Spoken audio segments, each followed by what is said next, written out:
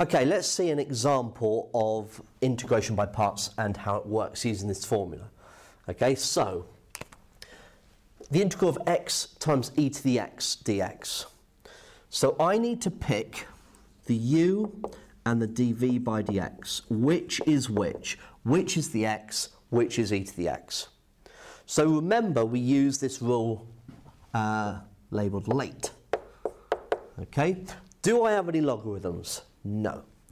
Do I have any algebra? Yes, I've got the x. So that is the choice of u.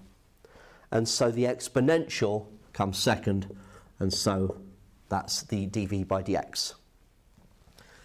I want to differentiate the u. I want to integrate the v, the dv by dx to get v.